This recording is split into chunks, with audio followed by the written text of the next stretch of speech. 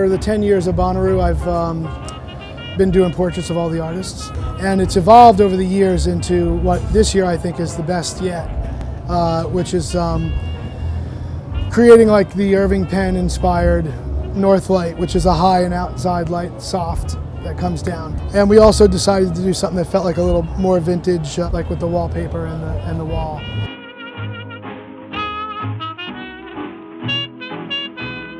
I'll take you over and show you my cameras if you want to see them. We're keeping them out of the dust. A bunch of film cameras, color and black and white with different lenses.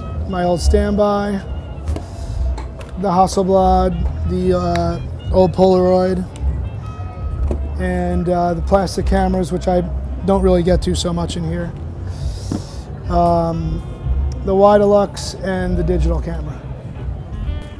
I think it's best to let people be natural, and then if they're doing something that's obviously wrong, then I try to change that in some way without being too obtrusive, you know?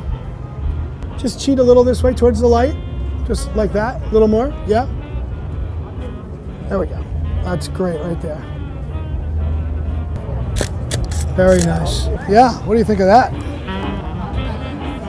You want my job, don't you?